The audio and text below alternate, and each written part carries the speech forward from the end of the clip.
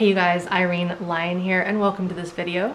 This video I've been trying to record a few times and I keep stopping because it's such a big topic that I don't know where to start and where to finish. So I'm just gonna go and we're gonna see where it goes. Right now we're in a very unique time of the year.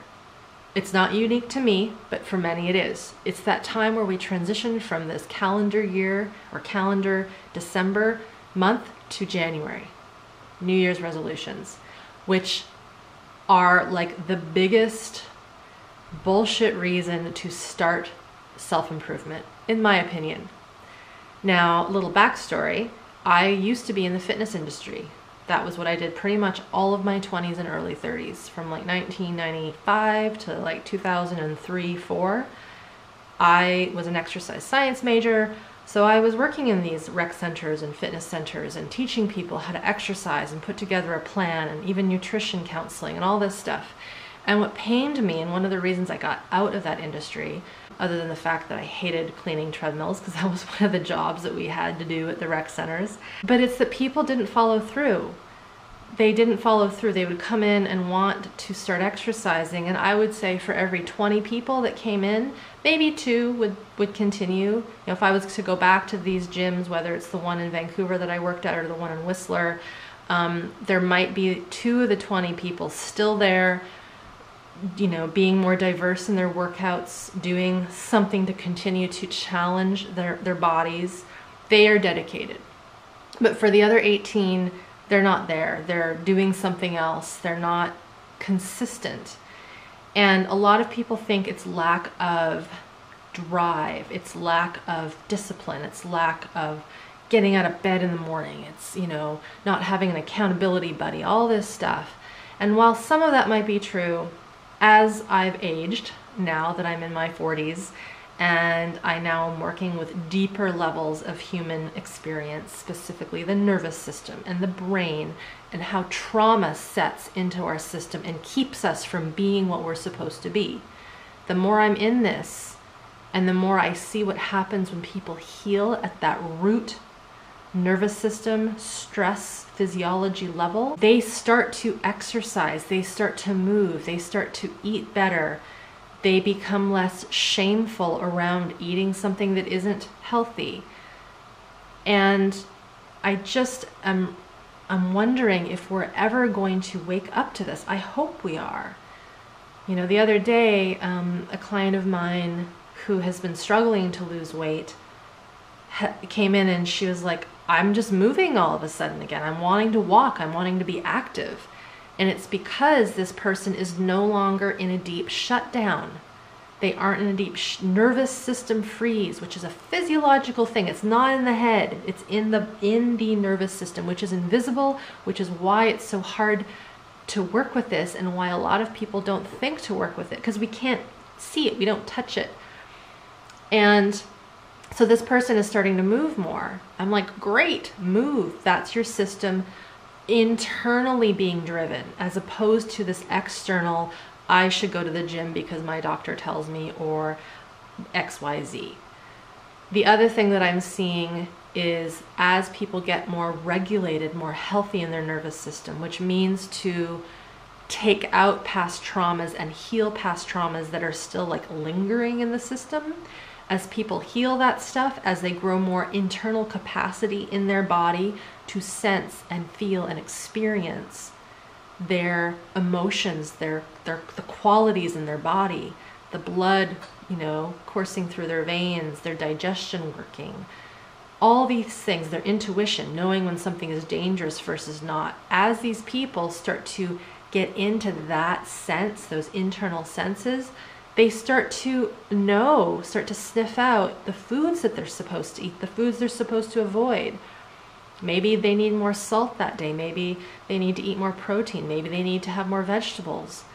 Because you see, I'm not someone that's going to say you should eat this kind of diet because that's a healthy diet, or you should do this kind of exercise because that's good exercise. All of it is important, and what we're not doing is we're not teaching people how to listen. We have trained it out of ourselves from little children, how to not feel, how to not sense, how to be good, how to be right, how to fit the mold. And we got to get out of this. We have to get out of this. Otherwise, people are going to go into those gyms next week, sign up for this, sign up for spin, sign up for yoga, sign up for that meditation class, and not realize that they are putting these things on top of a very unstable and shaky house that has no foundation. Often people just want to get in there. I just got to get a sweat. That's fine. There's nothing wrong with that. But if you know that there is something in you that struggles to be internally motivated, that you always need to pay someone so that you show up at the gym, or that you always need a buddy, or that you always need some form of accountability, tactic of guilt or shame to eat well, there's something not right. What am I trying to say here? I'm trying to say, if you're finding yourself leaning towards this, I should start this, stop, pause, and find out what is really going on there. Perhaps you do need to start exercising. Perhaps you do need to start improving your diet. But listen to the motivations, listen to the internal qualities. And if you can't listen, which, by the way, is common, it's epidemic, so do not feel bad if you can't listen. If you can't listen, learn how to listen. Download my stuff, my free stuff. Learn from a somatic therapist. Doesn't have to be through me.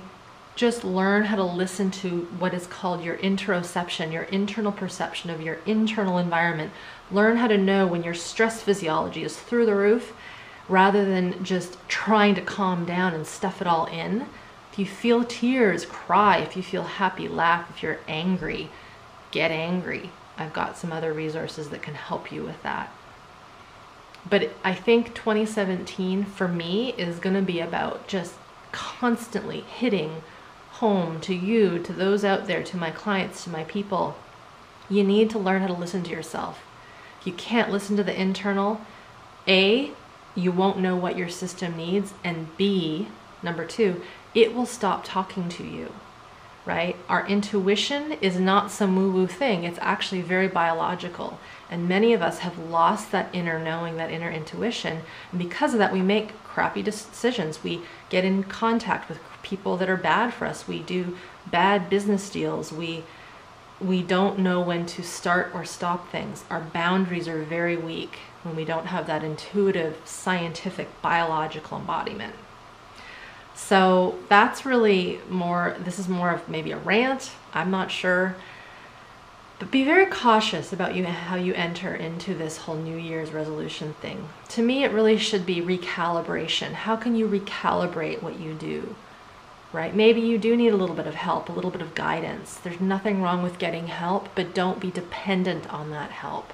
Learn how to listen to your own system so that you can make choices as things change, as seasons change, as your energy changes. If you're set to go to the gym 3 times a week and you wake up and you're sick, there's no usefulness in going and putting yourself into high cardiac and aerobic intensity, because your immune system can't fight when you're doing that. A little bit is better, little walk, little bit of movement. But if you're set to do some great big boxing session and you feel like crap and you have a sore throat, listen. There's a reason why we have these symptoms come up. It's to listen to them. All right, I'm going to end it there. I hope this has been useful. I just know that based on what I've seen through all my years working in fitness and nutrition and movement science, and now helping people with their trauma. Oh, that's one other thing. A lot of folks are finding me now because of anxiety and chronic fatigue and depression, mental illness, all sorts of more what we would consider deep issues. And again, there's this lack of commitment and patience to learn the basics first, to learn how to feel your system. I don't think there's anything wrong with going off on an ayahuasca retreat or doing a 10-day retreat, meditation retreat. But if you do not know how to listen to your body, things can go very sideways very fast. but we want to go and get, you know, healed in this magical space really quickly. But anyone that is consistent with exercise or eating, or consistent in business, consistent in any endeavor, they will say that it's not something that can just happen overnight or in 6 months. And January 1st isn't a magical time to start. It's any time. It's when you are ready. Know that this is not this work that I do, what I talk about. It is anti-quick fix. It is anti-short term. It is long term, and it isn't always that sexy. It isn't always hypey and exciting. It's consistent, long-term work. It might be slow sometimes, it might be quicker other times. It's about recalibrating. And there's that word again, listening, listening, listening, listening, having the self-awareness to know when to go, when to stop, when to push, when to leave the room. Thank you for being here. Thank you for listening to this. Definitely check out the other stuff that I have on this channel, and be sure to subscribe so you get the videos as they come out each week, or even every other day. Okay, take very good care. Bye for now.